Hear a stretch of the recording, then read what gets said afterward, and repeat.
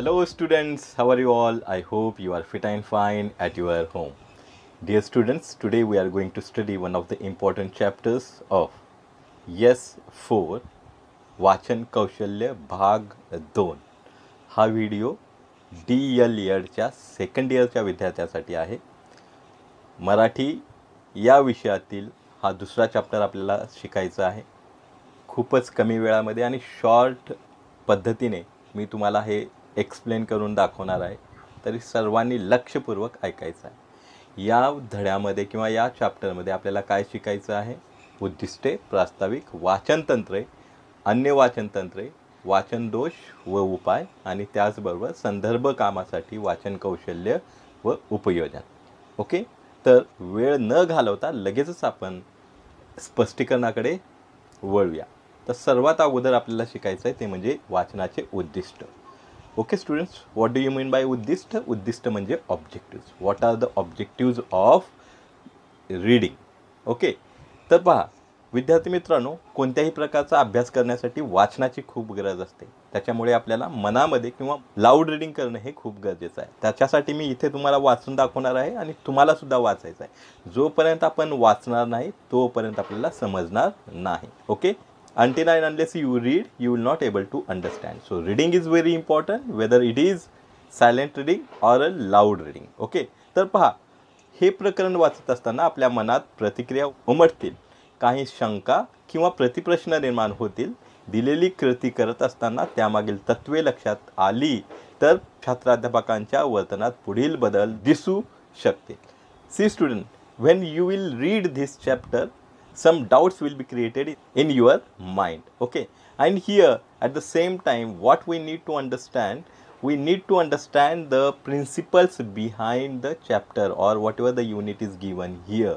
Then only we can understand the behavioral changes in the student. Okay, तर कशा प्रकारचे वर्तन बदल दिसून येतील? बिहेवियरल चेंजेस म्हणजे काय? वर्तन बदल. तर छात्राध्यापक म्हणजेच टीचर, ट्रेनी जे आहेत त्यांच्या वर्तनामध्ये कशा प्रकारे बदल दिसून येतील ते आपल्याला इथे पाहायचं आहे. इथे काही वर्तन बदल दिलेले आहेत, म्हणजेच बिहेवियरल चेंजेस दिलेले आहेत. पहिला आहे वाचनतंत्र अवगत करून प्रभावी वाचन करतील. म्हणजेच इथे विद्यार्थी काय शिकेल, छात्राध्यापक काय शिकणार आहे की the student will acquire the techniques of reading. What? The students will acquire the techniques of reading. वाचनतंत्रे अवगत करतील आणि वाचन करतील. And once they acquire the techniques of reading they will start reading. Okay, and reading effectively. Then second one is छात्राध्यापक विद्यार्थ्यांमधील वाचन दोष ओळखू शकतील.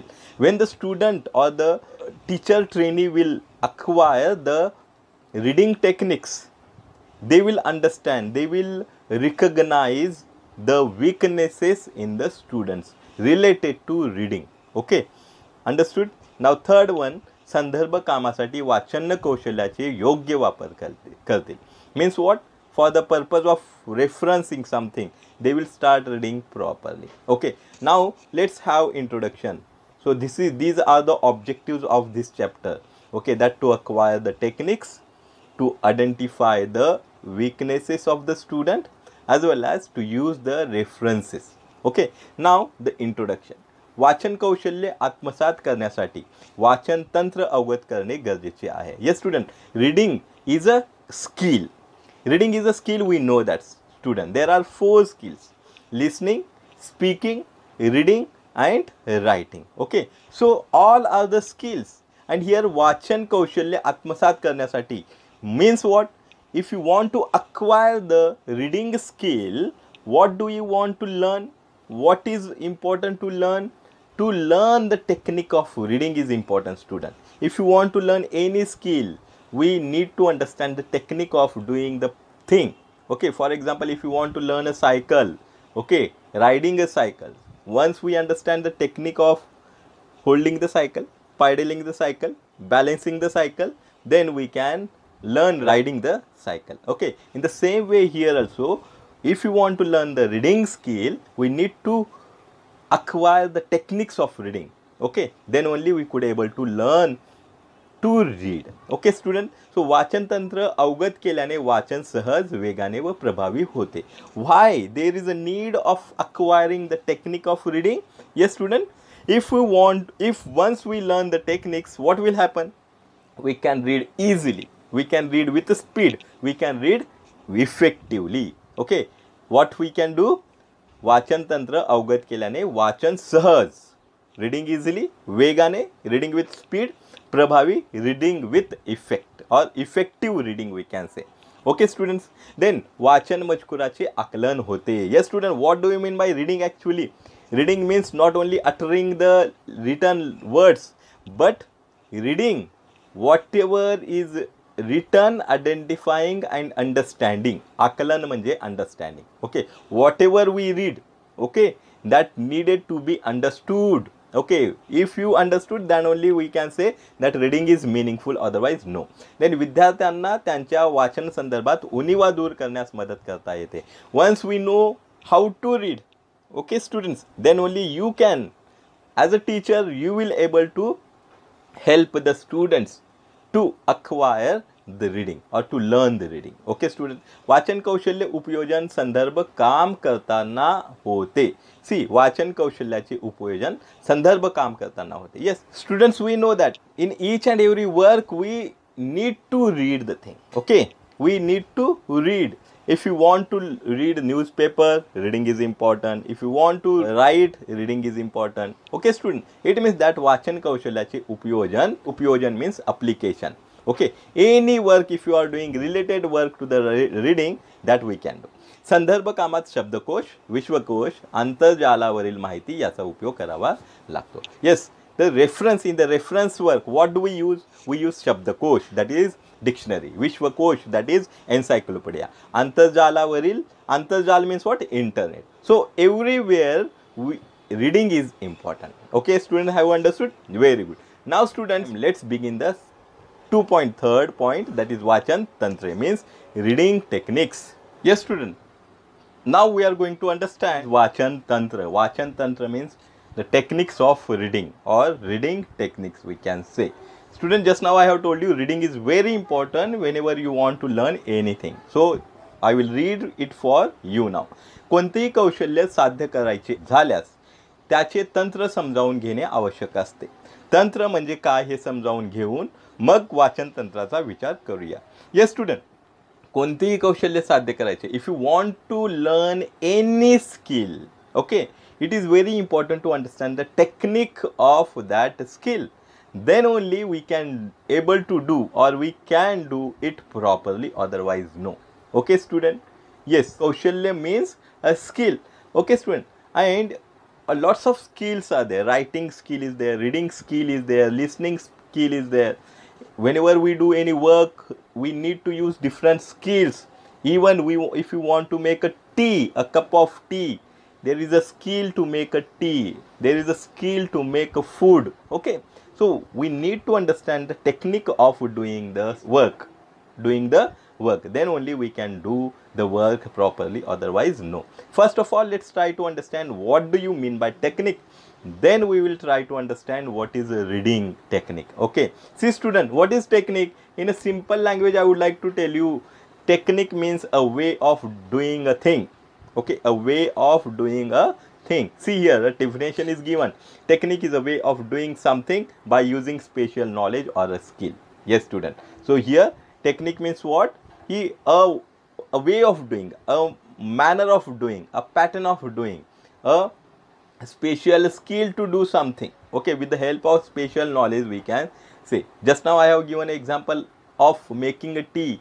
So person to person, if we see the tea, the taste of tea, there is a difference in the taste of tea. Why? Because a person has his or her own way of making the tea, the skill of making the tea. So here we see the difference in making the tea. So here we need to understand the technique to do any work. Okay student, C, तंत्र म्हणजे एखादी गोष्ट, विशेष ज्ञान हे कौशल्याच्या सहाय्याने अवगत करून घेणे. Yes, what is mean by तंत्र नाव here? Technique means that if you want to do anything, it requires a knowledge, a special knowledge as well as skill. With the help of the skill we can do the work properly. Okay, now see the next one. वाचनाच्या संदर्भात तंत्रे साध्य केल्यास वाचन कौशल्य सुधारेल. Yes student, See student, if you want to develop reading skill, okay, student listening and speaking, they do not require a special efforts to develop listening and speaking, because automatically by birth we listen as well as we speak. Okay, so no need of taking efforts while learning listening and speaking. But if you want to develop reading skill and writing skill, special efforts we have to take. Okay, we go to school, then we start writing. We go to school, then we start reading. Okay, special efforts we have to take. Okay student, it means that what do I want to say is that reading करायची असेल तर आपल्याला एक त्याची कौशल्य आपल्याला अवगत करणं गरजेचं, त्याची टेक्निक अवगत करणं गरजेचं आहे.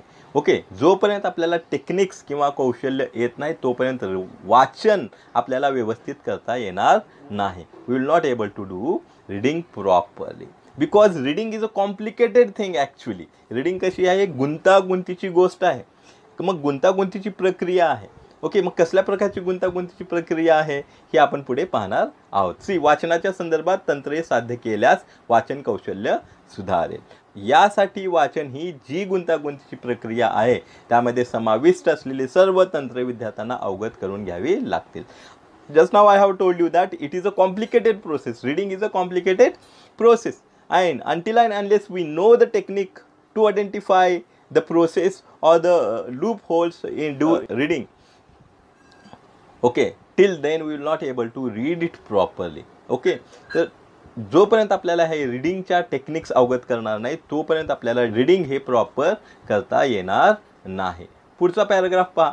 याआधी वाचन प्रक्रियेत स्पष्ट केल्याप्रमाणे पहिली पायरी म्हणजे लिखित संकेताचे रूपांतर ध्वनीमध्ये उच्चारणामध्ये करता यावे लागते.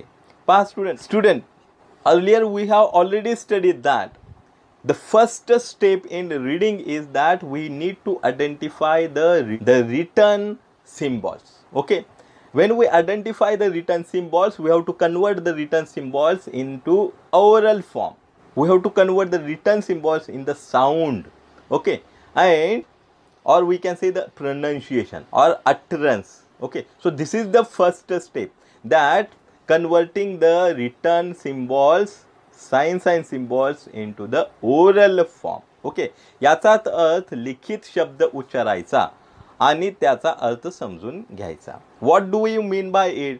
That whatever is return that needed to be utter as well as understand. Okay student, reading म्हणजे काय, तर जस्ट लिहिलेले सिम्बॉल्स किंवा संकेत ते उच्चारायचा म्हणजे रीडिंग नाही, तर उच्चारायचा आणि त्याचबरोबर त्याचा अर्थ समजून घ्यायचा, त्याला आपण रीडिंग म्हणतो. ठीक आहे. शब्दानंतर क्रमाने वाक्य, परिच्छेद व पूर्ण धडा, कविता इत्यादीचे प्रकट वाचन अशी प्रगती साधता येते. Then in reading, first of all we start reading with the letters, than words, then paragraphs, then lessons and then poems. Okay, this is the process of reading. First we read the letters, then words, then paragraphs, then lessons, and then poems. Okay student, so in this way we can get progress in reading.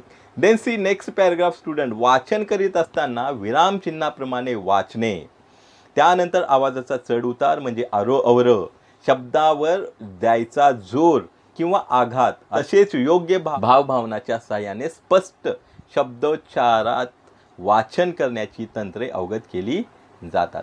See student, reading means just not only recognizing the letters and converting it into sound.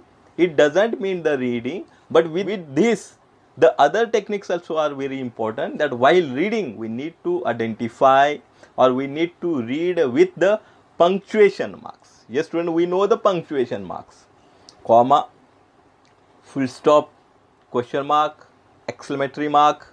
Okay, all these are viram chinna or punctuation marks. So while reading we need to consider these viram chinna or punctuation marks. Okay, with this there should be voice modulation, there should be rising and falling tone. Okay, there should be stress on the words. Okay, चढ, आवाजातील चढ उतार म्हणजे voice modulation, आरोह अवरोह म्हणजे rising and falling tone, आणि शब्दावर द्यायचा जोर म्हणजे स्ट्रेस. ओके, शब्दावर आपण स्ट्रेस देतो. वाक्यात बोलत असताना एका पर्टिक्युलर शब्दावरती आपण जास्त आघात करतो किंवा जोर देतो, त्याला आपण शब्दावर द्यायचा जोर किंवा आघात असं म्हणतो. इंग्लिशमध्ये आपण त्याला स्ट्रेस म्हणतो. तसेच योग्य भावभावनाच्या सहाय्याने स्पष्ट शब्दोच्चारात वाचन करण्याची तंत्रे अवगत केली जातात. Yes student, reading means what? Just we should not read in a monotonous way, but whenever we read something we need to use the emotional aspects. Okay students, with emotions we have to read. Okay, now next student 2.3.1 मराठीतील उच्चार. Okay, now pronunciation in Marathi language. Student, it is very important. As we know, the pronunciation in English language, we spell in a different way and we pronounce in a different way, but here in Marathi we do not see such kind of difference. See now, Marathi भाषा देवनागरी लिपीत लिहिली जाते. It is very important student. The script of Marathi is Devanagari, is called age Devanagari. Okay, don't forget objective type of question can be asked on this. Okay, so Marathi भाषा देवनागरी लिपी means the लिपी और the script of Marathi is called age Devanagari. Marathi भाषा लेखनाचे वैशिष्ट्य असे की ती उच्चारानुसार लिहिली जाते. Yes, one of the important features of Marathi writing or Marathi language writing is that it is written according to the pronunciation of the word only. Means whatever we write we pronounce the same, but just now I have told you in English whatever we write we pronounce in a different way. Okay, so English is called as a funny language because according to the spelling we do not pronounce the word in English, but here in Marathi whatever is written according to that we pronounce the same thing only. Now असे असून सुद्धा बोली भाषेतील प्रत्येक उच्चार जसाच्या तशा लिखित भाषेत व्यक्त करता येत नाही. But sometimes see a difference in dialects. Whatever we speak, बोली भाषा means dialects student. At the regional level, okay, at the local level, whatever we speak, want to write that things or that language, okay, with the help of the Marathi or Devanagari lipi, then sometimes we can find it difficult to write. There we can see the difference. Okay, so here या संदर्भात लिखित भाषेला काही मर्यादा निश्चितच असतात. It means that in relation to it, so there is a limitation on writing. Okay, वाचन करीत असताना मनातल्या मनात लिखित संकेताचे उच्चारण होतच असते. See student, whenever we read something in our mind, silently we pronounce the words. If we are reading, for example, if you are reading a newspaper, always we do not read the newspaper loudly. Okay, it means that in a silent way we are reading. In a silent way we are reading means in our mind we are reading or calling the signs and the symbols. संकेताचे उच्चारण होत असते आणि ते आपल्या मनामध्ये. Okay, ते वाचकाला वेगळ्या प्रकारे उपयुक्त ठरते. आणि such kind of reading is important or it is useful for the reader. मजकुरातील भाव, मजकूर ज्या पात्राच्या तोंडी आहे त्याची विशिष्ट उच्चारणाची लकब, प्रादेशिकता या काही वैशिष्ट्यांचा येथे उल्लेख केलेला आहे. So this is one of the important feature and one of the important feature of reading is that whatever is written, whatever is content is there, that whenever the content is to be read, that we read with the emotion. We read with the, whenever we read, that there is a effect of that character. Okay, there is a trait of that character, as well as there is a effect of the pradeshikta means region. The language belongs to a particular region, that is called as pradeshikta. So on the written language or the language, there we see the such kind of effect. Okay, महत्वाच्या वैशिष्ट्याबद्दल आपण विचार करू. Now we are going to understand some of the important features of reading. प्राधान्याने स्वरांच्या संदर्भात आणि व्यंजनाच्या स्वरूपात लेखन आणि उच्चारण यातील संबंध स्पष्ट करण्याचा प्रयत्न इथे केला आहे. Yes student, here while reading what is important? The स्वर and व्यंजन. स्वर म्हणजे vowels, व्यंजन means consonant.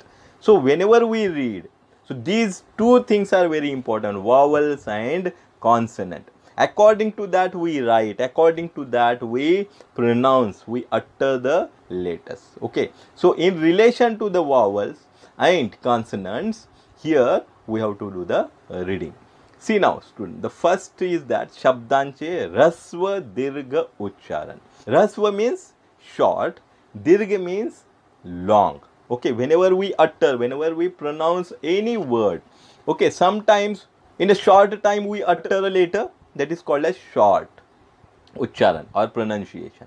Sometimes if you want to read a letter, it takes, or a word, it takes a long time, okay, a little bit long time, then that is called as a dirgha ucharan. Okay, if the pronunciation takes short time to pronounce the word, that is called as rasva.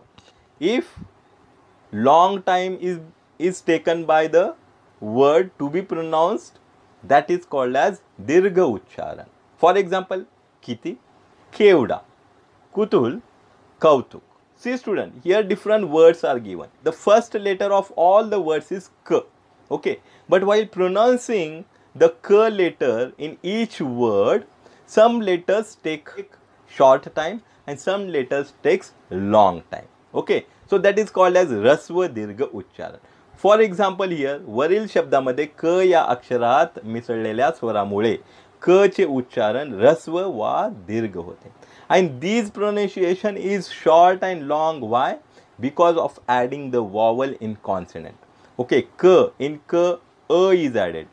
Okay, in k a is added. In ku u is added, and cow au is added. So in each consonant, the consonant comes with the vowel, and because of that the pronunciation becomes short, otherwise long.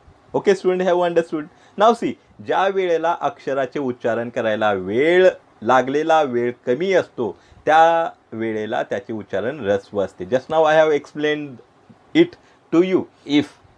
if you are pronunciating or uttering a word or reading a word and it takes very little time, that is called as rasva. If it takes a long time, it is called as a long, okay, otherwise dirgha. किती मधील की, कुतूहल मधला कु हे ऱ्हस्व उच्चारण आहे. See student, in these words ki, very quickly we say kiti. Okay, it means that it is taking a little bit time only, so it is ऱ्हस्व. Okay, now kutul, when we say kutul, this sound is ऱ्हस्व because it is taking very short time. But when we say kevda, okay, kevda, so it takes time. Kautuk, cow, so it takes time. So these two, kevda and kautuk, both are long, or the pronunciation is long one. Okay student, have understood this? Very good. Now see, a चे उच्चारण. See student, here Kamal नमन कर and कर जोडणी विनम्र व्हावे.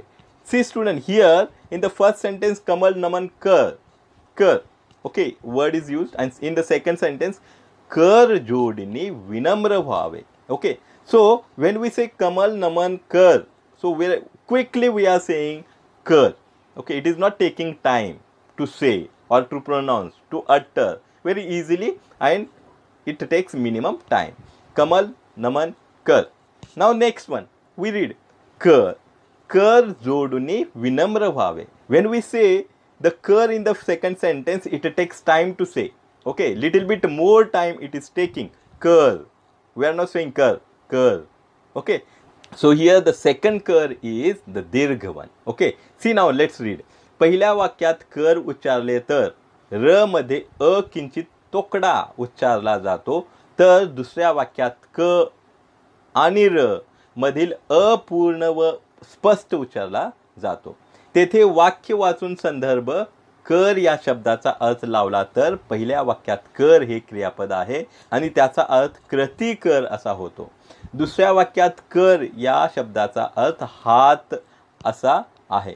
हे संदर्भाने वाचले जाते. In each sentence the कर word is used, but the meaning of the कर is different one in each sentence.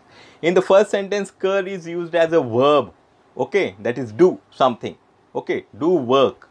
The meaning of first कर is do work. In the second sentence कर is used with the meaning that is कर means hand. Okay, yes, understood student? Very good. Now the next one, दोन उच्चार असलेली अक्षरे. C, दोन उच्चार असलेली अक्षरे means in Marathi there are some letters which have the similar pronunciation. For example, a little bit similarity we can see there. For example, Marathi वर्णमालेमध्ये च च च च. Okay, this is the difference, but seems to be similar. च च. Now next one, z z z z. या वर्णाचे दोन उच्चार असतात असे आपण अभ्यासले आहे. Okay, we know that about this. Okay student, now next one, र चे उच्चारण मराठीमध्ये. Now we R going to understand the pronunciation और अटरन्स ऑफ र साऊंड. मराठीमध्ये र चे लेखन व उच्चारण वैशिष्ट्यपूर्ण आहे. We can see here the speciality of the pronunciation of the letter र. Differently it can be pronounced in a different words. For example, रात्र, गर्व, राष्ट्र, तरा व नम्र. In each word we can see the letter R is pronounced in a different way. A little bit difference we can see here. For example, again, रात्र, त्र, गर्व, गर्व, राष्ट्र, राष्ट्र, ट्र. Okay, and तरा, रा व नम्र, नम्र. Okay, so in each word the r is pronounced in a different way. Okay, वाचताना हे उच्चारणातील फरक लक्षात घ्यावे. So while reading we need to understand the difference in R sound. Now जोडाक्षराचे उच्चारण. जोडाक्षर means what, student? Clustered letter. Clustered letter means what? When the two letters comes together and one letter forms, that is called as जोडाक्षर. Okay, दोन अक्षर एकत्र येऊन एक अक्षर बनत असेल तर त्याला आपण जोडाक्षर असं म्हणतो. Okay, that in English it is called as a clustered letter. Okay, वाचनात जोडाक्षर युक्त शब्द सतत येत असतात आणि continuously we can see that in reading we can see lots of many time the जोडाक्षर. स्वर व व्यंजन याचा उपयोग जोडाक्षर युक्त शब्द तयार करताना कसा होतो ते काही उदाहरणाच्या सहाय्याने पाहू. So while forming the clustered letters, how the vowel lines consonant is used, that we are going to understand. Now here columns are given 6 columns: A, B, K, D, E, F. In first column, attar, pakka, pallavi. Okay, so in the column first A, the two same letters are joined together, clustered together. For example, in first ta is joined together. In the second, pakka, k is joined together. Pallavi, la is joined together. Now ब, तत्व, विठ्ठल, बद्दल. See student, जेव्हा शब्दामध्ये दोन समान अक्षर दोनदा आले असतील तर त्याला आपण द्विरुक्त असे म्हणतो. काय म्हणतो आपण? द्विरुक्त. विसरू नका, कारण हा प्रश्न विचारू शकतात की द्विरुक्त म्हणजे काय. द्विरुक्त म्हणजे काय? शब्दामध्ये जर एखादा अक्षर दोन वेळा आला असेल, if the letter is repeated twice, that is called as द्विरुक्त. Now ब गट. What is ब गट, student? ब गटात द्विरुक्त असूनही लेखनाची पद्धत वेगळी आहे. म्हणजे दुसऱ्या गटामध्ये सुद्धा तत्व, विठ्ठल, बद्दल ह्याच्यामध्ये सुद्धा दोन समान अक्षरे इथे जोडून आलेले आहेत, पण लिखाणाची पद्धत वेगळी आहे. ओके, पहिल्या गटामध्ये आपण पाहिले की एकानंतर एक अक्षर ही जोडून आलेले आहे. दुसऱ्या गटामध्ये आपण बघितले की तत्व, त हे वेगळ्या पद्धतीने व ला जोडलेलं आहे. विठ्ठल, ठ हे एका खालती एक लावलेलं आहे आणि बद्दल, द हे वेगळ्या पद्धतीने लिहिलेलं आहे. म्हणजे इथे ब गटामध्ये द्विरुक्त असूनही लेखनाची पद्धत फक्त ही वेगळी आहे. येथे द्विरुक्ताबद्दलच तिसरे अक्षर जोडलेले असते. कधी कधी इथे तिसरा अक्षर सुद्धा जोडलेला असतो. म्हणजेच काय, तत्वमध्ये आपण त आणि व हा तिसरा अक्षर सुद्धा जोडलेला आपल्याला इथं दिसून येतो. नंतर क गट. इथे पहा, स्वच्छ, शुद्ध आणि व्यापारी. क गटात दोन अक्षरे जोडून जोडाक्षर तयार झालेले आहे. म्हणजे पहा, इथे गटामध्ये दोन अक्षर, 2 letters coming together and joining together and एक अक्षर त्याचा बनत आहे. म्हणजे पहा, स्वच्छ, स आणि व हे एकत्र आले आणि एक लेटर बनलेला आहे. स आणि छ हे एकत्र आलेले आहे आणि छ बनलेला आहे. शुद्ध, ध म्हणजे ध आणि द हे दोन लेटर एकत्र आलेत आणि एक लेटर बनलेलं आहे. म्हणजे दोन गटात अक्षर जोडून जोडाक्षर तयार झालेले आहे. 2 letters are clustered in the K column. Now the next column, that is D. In the D column, यज्ञ, ज्ञान, क्षत्रिय. तर ह्या कॉलम मध्ये आपण पाहतोय की जे ज्ञ आहे, ज्ञा आणि क्षत्र हे जे लेटर्स आहेत, हे लेटर्स दोन अक्षरांनी बनलेले आहेत. ओके, द ज्ञ, द ज्ञ आणि क्ष, क श. ओके, तर अशा प्रकारे 2 अक्षर आणि 1 अक्षर बनलेला आहे. ओके, नाव त्याच्यानंतर आहे ई. ह्याच्यामध्ये पहा तरा, ब्रह्मदेव, दीर्घ, दृष्टी, ड्रम अशा प्रकारचे शब्द इथे आलेले आहेत. म्हणजेच ई या गटामध्ये र या वर्णाचे 5 प्रकारे चिन्हानुसार उच्चारण केले जाते. काय? र हा अक्षराचं वेगवेगळ्या प्रकारे इथे उच्चारण आणि लिखाण सुद्धा केलेलं आहे. तर्रा, ब्रह्मदेव, दीर्घ, दृष्टी आणि ड्रम अशा प्रकारे वेगवेगळ्या प्रकारे लिहिलं सुद्धा आहे आणि उच्चारण सुद्धा वेगळ्या प्रकारे होत आहे. त्याच्यानंतरचा कॉलम आहे तो म्हणजे फ. आणि फ मध्ये पहा काय लिहिलेलं आहे? औथ, ऐरन, ऐका, औषध. ओके, तर इथे आपल्याला स्वरांचा उच्चार आपल्याला इथे दिसून येतो. फ गटात स्वरातील औ, ए या जोड अक्षरांचे शब्द दिलेले आहेत. येथे ते जोडाक्षर म्हणून उच्चारले जातात. औ, ऐ. ओके, हे 2 जोड स्वर आपल्याला इथे दिसून येतात. औ, अ, उ. ओके, हे 2 स्वर आहेत त्याच्यामध्ये. ए मध्ये ए असे 2 स्वर आपल्याला याच्यामध्ये दिसून येतात. ओके, पहा पुढे आपण पाहूया आता. Next further we R going to move now. C now student. Marathi भाषेतील उच्चारणाची विविध वैशिष्ट्ये लक्षात घेऊन वाचन केल्यास वाचन गतीने व अर्थपूर्ण होण्यास मदत होते. Yes student, once we understand the features of reading, then we can read very meaningfully as well as we can read with speed. Okay, otherwise we will not able to read with speed as well as meaningful. Okay, see, next one is aghat. Aghat means what, student? Aghat means stress. Whenever we read something on a particular word, we give stress, we give emphasis on a particular stress. Okay, that is called as stress or aghat. Okay student, so Marathi भाषेमध्ये 2 प्रकारचे आघात आहेत. The first one is स्वराघात, that is called as pitch, व बलाघात, that is called as a stress. Okay, in English there are 2 stresses. One is weak stress and strong stress.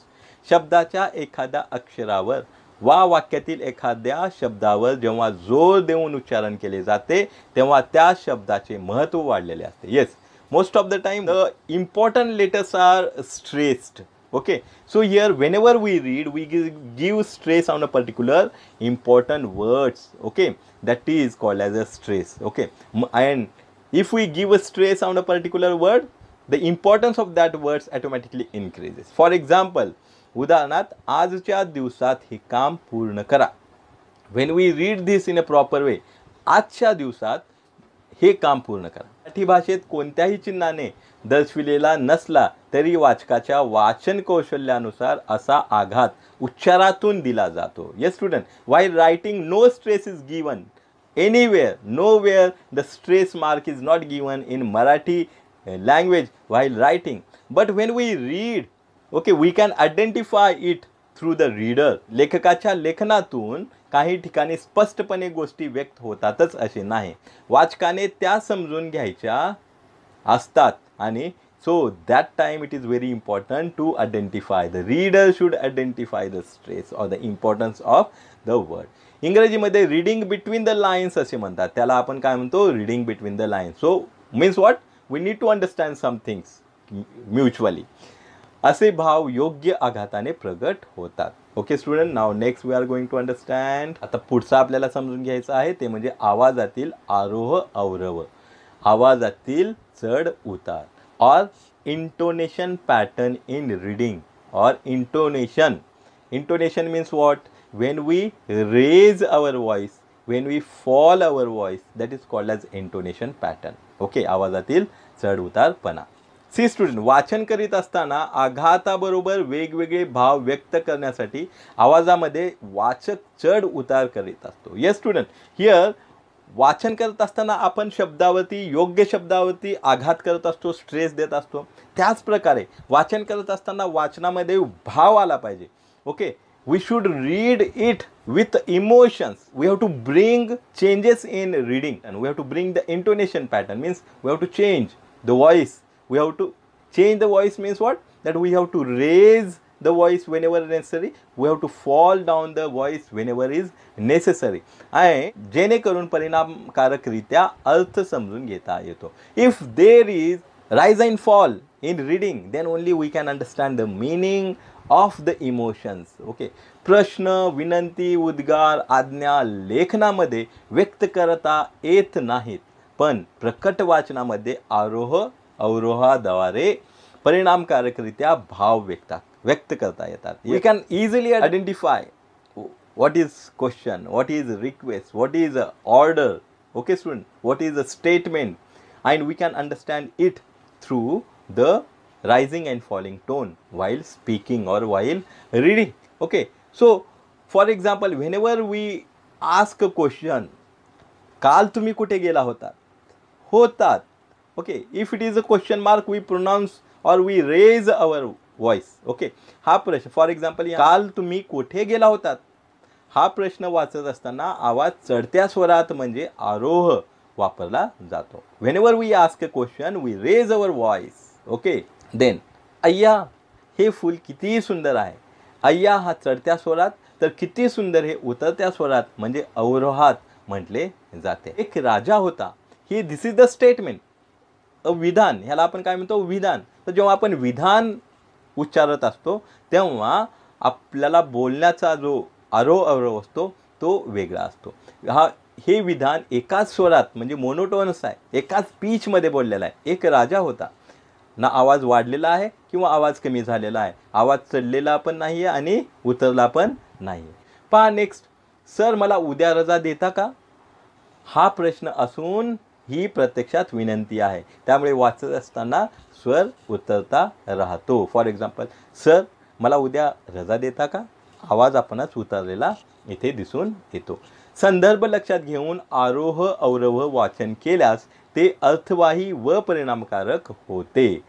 If we read according to the intonation pattern, that time automatically we will understand the meaning of the sentences.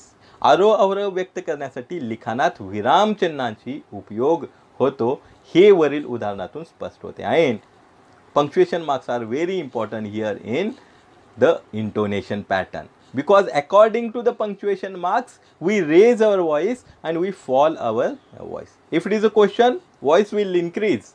If it is full stop, voice will fall down automatically. Okay, if it is request, automatically the voice will fall down.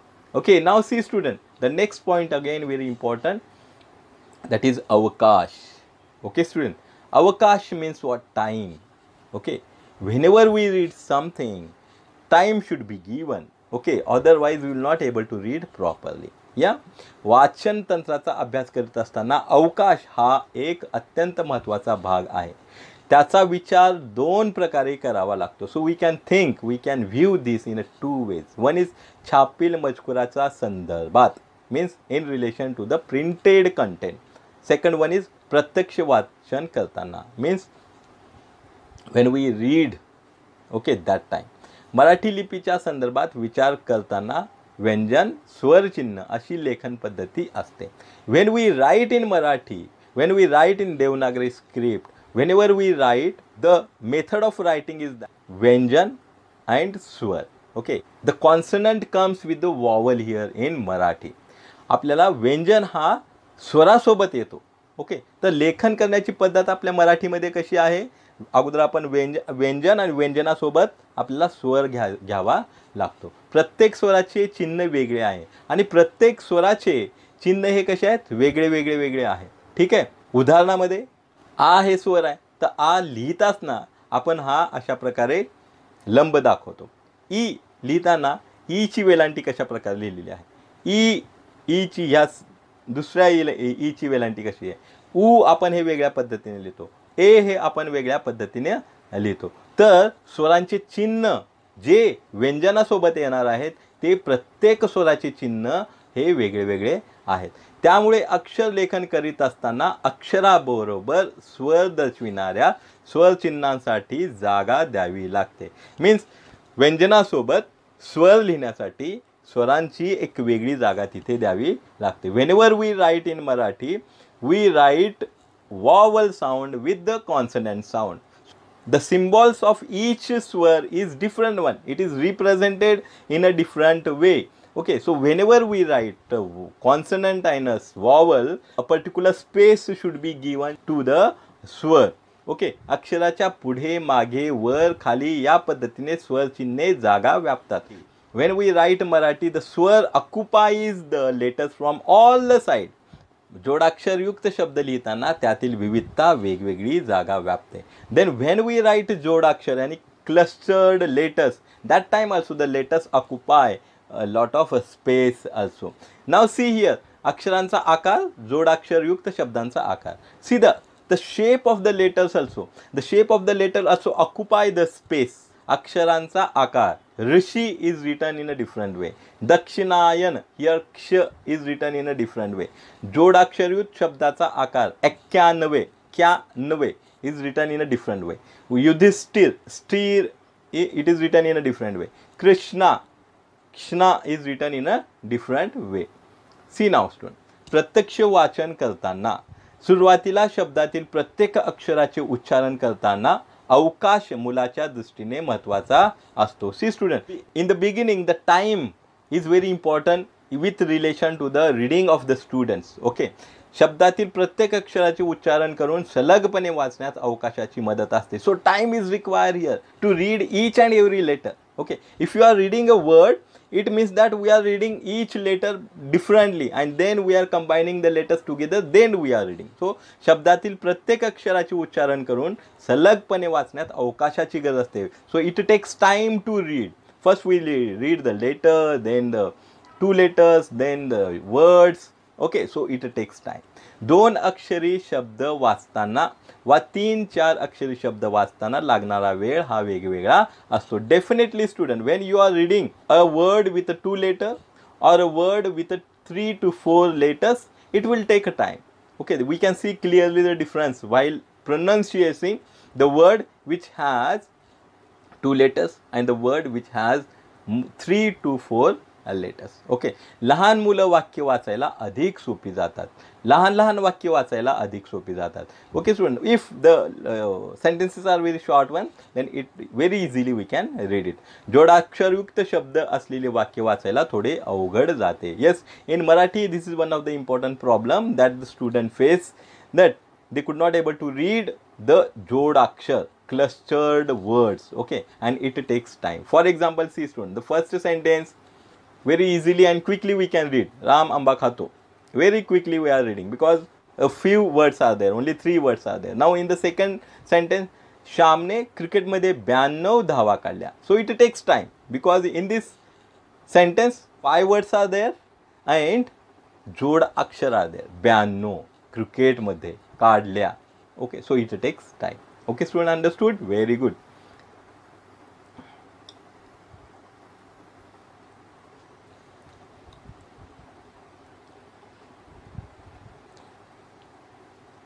Next नाव, वाक्य वाचून झाल्यावर असे लक्षात येईल की पहिले वाक्य पटकन वाचून झाले, दुसरे वाक्य वाचायला जास्त वेळ लागला, दुसऱ्या वाक्यात जास्त शब्द होते व जोडाक्षर युक्त शब्दही होते. अवकाश म्हणजे वेळ, अवकाश म्हणजे वेळ, टाइम. ओके, असा येथे अर्थ अभिप्रेत आहे. दीर्घ स्वर युक्त शब्द उच्चारायला सुद्धा अधिक अवकाश लागतो. याचा परिणाम वाचन वेगावर होतो. उदाहरणार्थ दिन, दिन, विहीर, औषध, ऊस, सूर्य. पुस्तकाच्या एका पृष्ठाची मांडणी करताना योग्य गटानुसार अक्षरांच्या आकाराचा म्हणजेच फॉन्ट साइज तसेच त्याच्या शैलीचा विचार करावा लागतो. 2 अक्षरामधील जागेचा विचार करावा लागतो. Yes student, in a textbook what is important student? The font size is very important. According to the age group, font size should be used. Okay, as well as there should be a proper space in between the 2 letters according to the age group. Okay students, understood? Very good.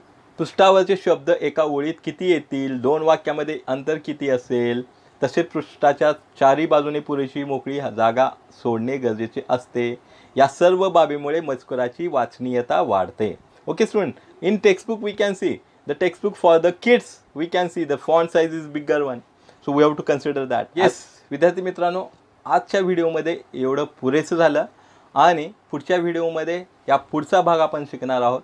Okay student, जर तुम्हाला जे काही शिकवलेलं आहे ते समजलं असेल तर लाईक करायला विसरू नका आणि तुमच्या मित्रांना शेअर करण्यास विसरू नका. त्याचबरोबर तुमच्या मित्रांना सबस्क्राईब करण्यासाठी सुद्धा सांगा. ओके स्टुडंट, आवडले असल्यास नक्कीच कमेंट करा. थँक्यू. पुढच्या व्हिडिओमध्ये पुढचा भाग आपण शिकणार आहोत. तोपर्यंत be connected, B studious, respect your parents and teacher. Thank you.